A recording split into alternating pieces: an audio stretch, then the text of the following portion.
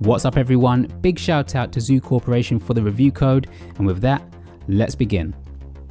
Mystic Gate is a fast-paced action roguelike game with a twin-stick shooter feel. The game features procedurally generated dungeons and bosses and runs lasting anywhere from 25 to 40 minutes. The gameplay mechanics in Mystic Gate are quite unique as the player is constantly flipping between two different types of guns or weapons on the fly.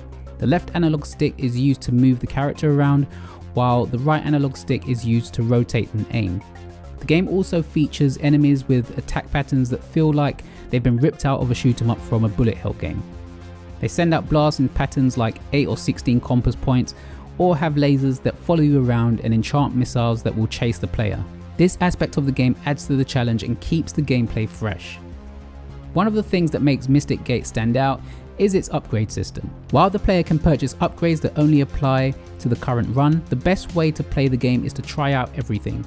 Gems are earned through discovering and trying out different weapons and killing all of the different enemies in the game. These gems carry over from run to run and serve as permanent progression, allowing the player to upgrade their character stats over a period of time. The game rewards trying out new things and changing up the weapons that are used.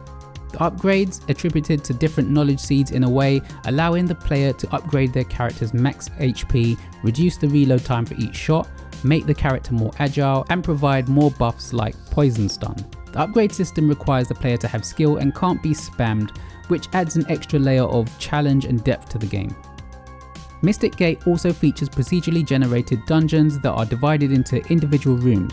What's great about the game is that the player can fast travel from any room that they've killed all of the enemies. This is a quality of life feature that makes navigating through the dungeons easier as the rooms get bigger. To complete a dungeon, the player must collect 3 to 5 keys and unlock the boss door.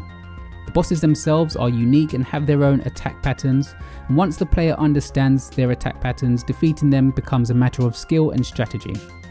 The game also provides a helping hand to player by giving them more health potions in chests as they progress through the game. The graphics and sound design in Mystic Gate are impressive, with a pixel art style that's reminiscent of classic arcade games. The game's music is catchy and adds to the overall atmosphere of the game.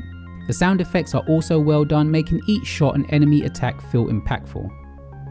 The game also supports local co-op play for up to 2 players to join forces and take on the trial. This works well and is a welcomed addition, as I've always found that these types of games usually only come as solo experiences. If I did have one slight gripe with Mystic Gate, it's that although you can change the button layouts, it's slightly limited that I couldn't actually put my attack on the ZR button and my dash on ZL, which I feel would have helped my experience a little bit more. But this was more of a problem for myself and it may not impact other players. I just felt that if you're going to allow players to change their buttons, to limit the buttons that you can use seems a bit pointless, especially when those buttons aren't being used for anything. Overall, Mystic Gate is an impressive indie game that offers a unique take on the roguelike genre. The game's twin-stick shooter mechanics and procedurally generated dungeons add a layer of challenge and depth that will keep players engaged. The upgrade system rewards trying out new things and provides a sense of progression that carries over from run to run. The graphics and sound design are impressive, making the game a feast for the eyes and ears. Another slight downside is that the game's runs can be quite short, lasting only 25 to 40 minutes maximum, depending on how good you are. However, this is also a positive aspect of the game as it makes it easy to pick up and play for a quick session. If you're a fan of action roguelike games, Mystic Gate is definitely worth checking out. Its unique gameplay mechanics, upgrade system, and procedurally generated dungeons offer a fresh take on the genre. The game's graphics and sound design are impressive, and the short runs make it easy to pick up. Mystic Gate is out now on the Nintendo eShop, priced at £6.95 in the UK and $9.99 in the US. Have you played it yet? What do you think about it? Leave your thoughts in the comments below, and I'll see you next time.